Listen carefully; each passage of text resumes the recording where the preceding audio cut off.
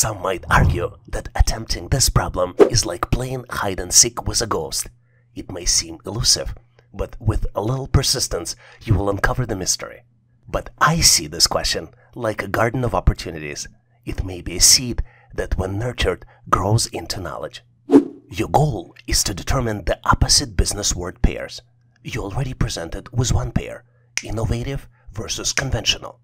And you need to find the opposite business word pairs for other words, which are transparent, collaborative, strategic, and stable. Feel like you stumbled upon a tough one? Well, it's not that difficult to solve, and I have full trust in your problem-solving capabilities. Whether you're a problem-solving veteran or a newcomer, I believe in your capabilities. Take a moment to reflect, tap into your creativity, and let's tackle this challenge together. The answer is just waiting to be discovered.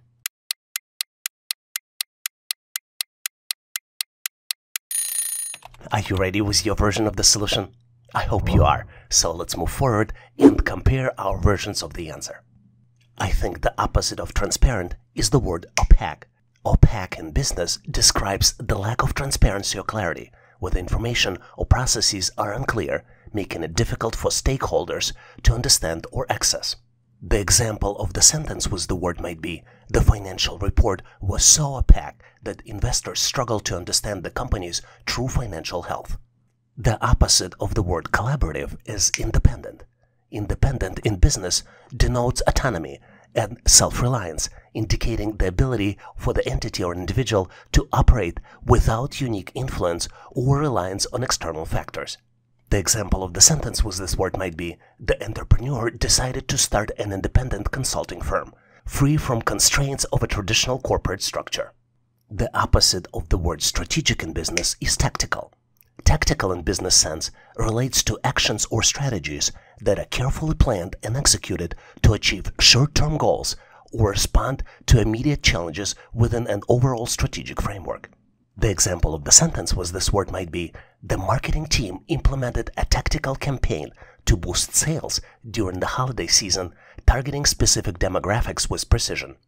An opposite of the word stable could be volatile. Volatility in business refers to the degree of unpredictability and variability in market conditions, prices, or other factors. The example of the sentence with this word might be, the stock market became highly volatile, with prices fluctuating dramatically in response to global economic uncertainties. Did you come up with any different alternatives? If you did, please make sure to share them in comments so we can all learn. It's hard to deny, but understanding this particular question is like decoding a secret message. Once you crack it, you feel like a secret agent of knowledge. In fact, patience and mental skills that you're building by practicing this question is the key that unlocks the door to success in the assessment journey as well as in life. You're presented with 9 numbers and need to determine all prime numbers in this series. The numbers are 31, 32, 33, 34, 35, 36, 37, 38, and 39. And your answer should be selected out of 4 possible choices. Choice A, 31 and 39. Choice B, 35 and 37. Choice C, 31 and 37. And last but not least, choice D, 35 and 39. Feel like you're stuck on a challenging problem? Well, you're not alone in facing this hurdle. I feel exactly the same way. But whether you're problem-solving pro or a novice, I trust your skills. Take a brief pause, unleash your creative thinking, and let's confront this obstacle as a team. Your answer is eagerly awaiting your discovery.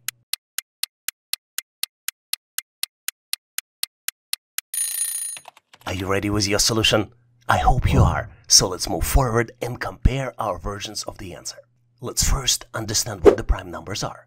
Prime numbers are natural numbers greater than 1 that can only be evenly divided by 1 in themselves, having no other positive divisors. The simple prime numbers are 2, 3, 5, 7, 11, and then you continue going up. What's interesting is that the prime numbers are fundamental in number theory and play a crucial role in various mathematical and cryptographic applications. To solve this challenge, we need to go through each number and check if it's divisible by any smaller numbers. Let's start with number 31 and see if it's divisible by any smaller numbers like 2, 3, 4, and so on.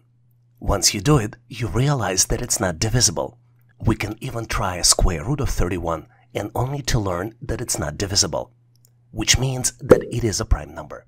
32 can be divided by 2 and the end result of this is 16. So 32 is not a prime number. Same with 33. It can be divided by 3. 34 can be divided by 2. 35 can be divided by 5. 36 can be divided by 2. 37 is a prime number.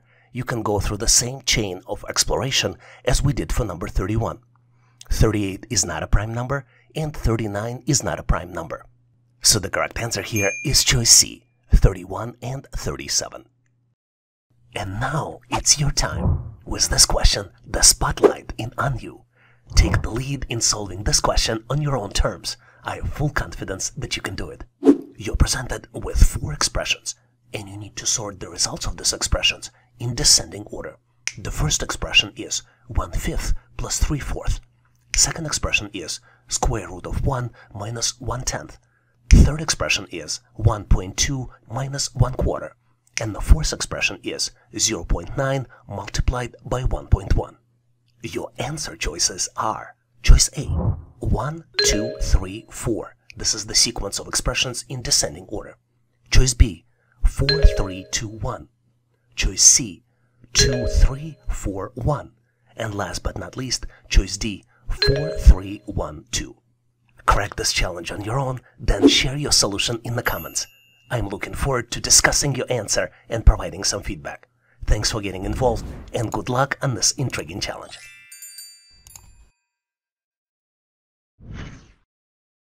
Get ready for a mind-bending question that will make you question your own existence. Well, maybe not to that extreme, but definitely a cognitive workout. You're presented with the very simple expression 5 minus 2 multiplied by 4 plus 7 equals question mark. And question mark is the value that you need to calculate.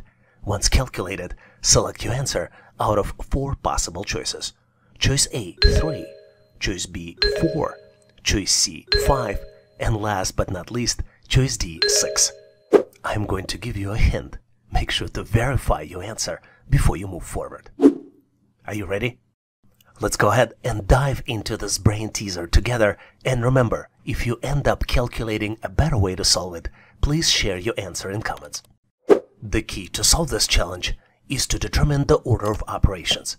You might have heard the term PEMDAS, which stands for parentheses, brackets, exponents, orders, multiplications, divisions, addition and subtraction, which is also known as BOMDAS, and represents correct way to perform calculations. Let's apply this order to this expression. We first need to do multiplication.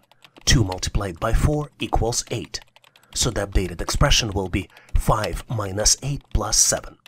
The next operation is from left to right. We need to do subtraction. 5 minus 8 equals minus 3. Next step, minus 3 plus 7 equals 4. So the tip here is always remember to follow the order of operation to get the accurate result in mathematical calculations. The correct answer here is choice B, 4. Here's one of my favorite questions to test your analytical skills and attention to details. You need to determine which of the values is the smallest. And you're presented with 5 different values. The choices are A, 3/4, choice B, 0.6, choice C, 7/12, choice D, 0.7, and last but not least, choice E, 4/5. Take a close look to see if you can come up with the answer. Did you figure it out? I am moving forward to share with you my version of the answer, and obviously if you have a better way to solve it, please make sure to post in comments. To get to the correct answer, we need to convert all the values to the common format. You can convert all the values to decimals, or you convert all the values to fractions. It doesn't matter, but it has to be common. I chose decimal format. 3/4 in decimal is 0.75. 0.6 is 0.6. And 7/12 is 0.583. 0.7 has the same value, and 4/5 is 0.8. Now you can easily see that the smallest value is choice C, 7/12, which is approximately as 0.58333. Did you get to the similar solution? If not, please make sure to post your answer and solution in comments. Do you know what time is it? It's time for your solo quest through this maze of the intellect. And keyword here is solo. Solving this question, though, is like navigating through the maze blindfold, challenging, a bit disorienting, and probably not recommended. You're presented with the sequence of numbers, and you need to calculate the missing number.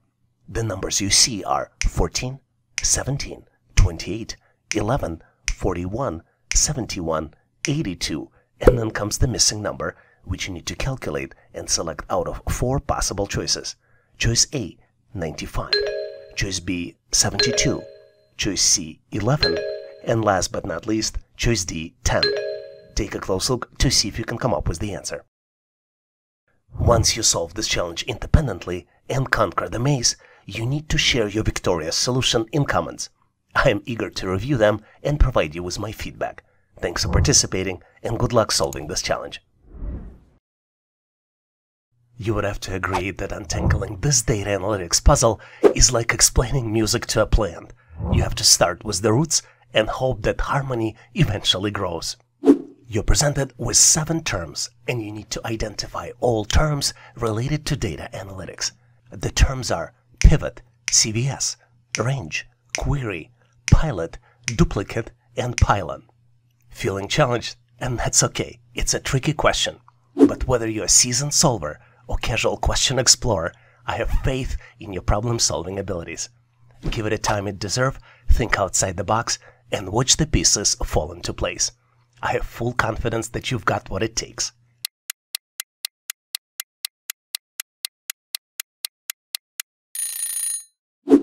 Are you ready with your solution? Or at least excited for a mental workout and to learn the answer?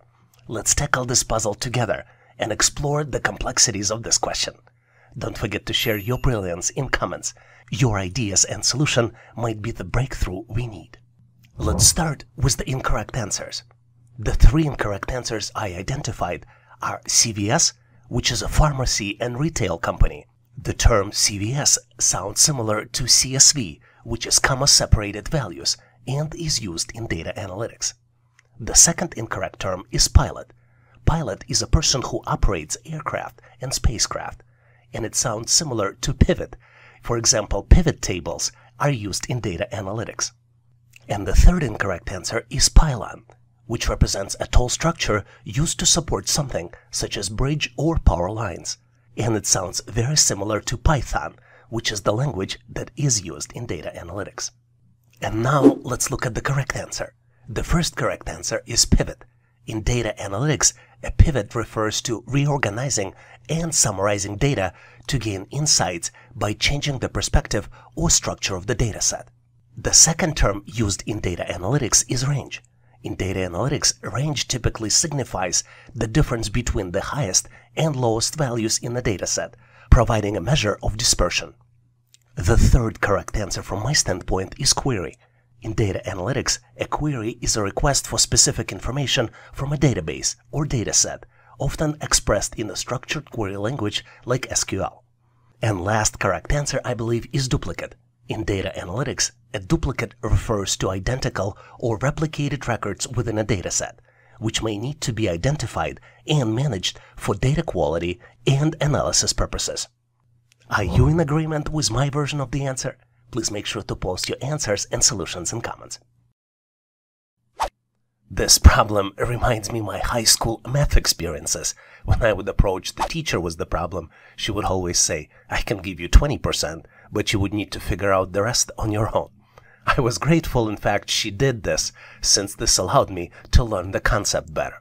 But let's look at the problem. You're presented with the equation 90 minus 20% minus 3 multiplied by 4 equals question mark, which you need to calculate and select out of 4 possible choices. Choice A, 60, choice B, 65, choice C, 62, and last but not least, choice D, 68. Hey, don't get discouraged. Whether you're a current subscriber or actively looking to become a subscriber, I have complete faith in your ability to overcome this challenge and solve this problem. Just be sure to grant yourself sufficient time to do the calculations.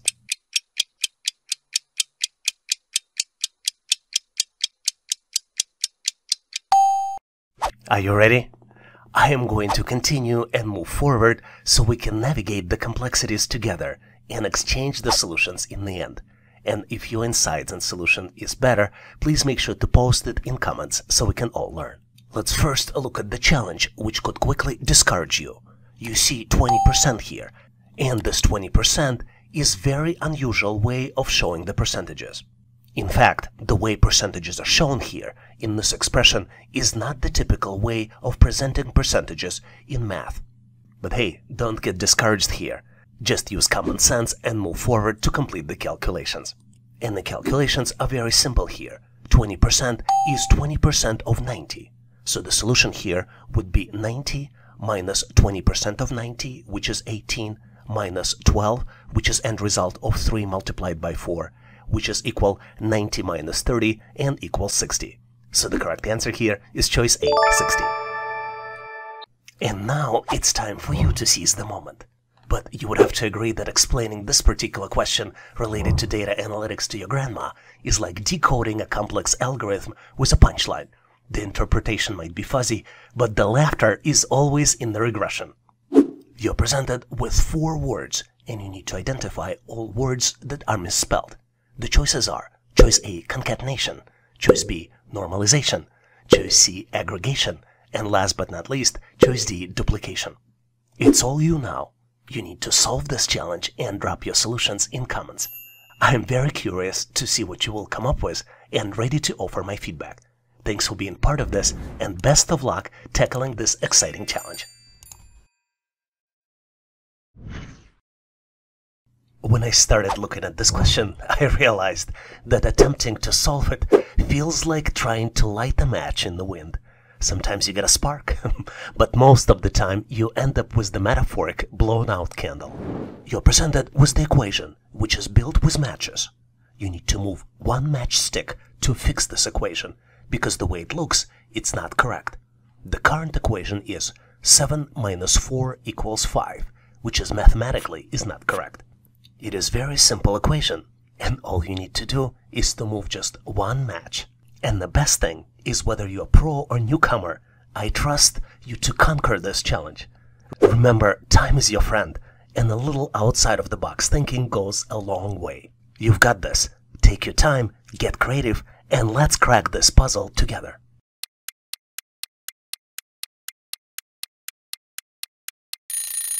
Are you ready? Let's navigate the complexities together and exchange the solutions in the end. A lot of times, these types of problems can have more than one solution. So if you have an alternative, make sure to post your ideas in comments. To solve this challenge, let's first look at the rules of what you cannot do to solve it. Number 1 rule is you can't break the sticks.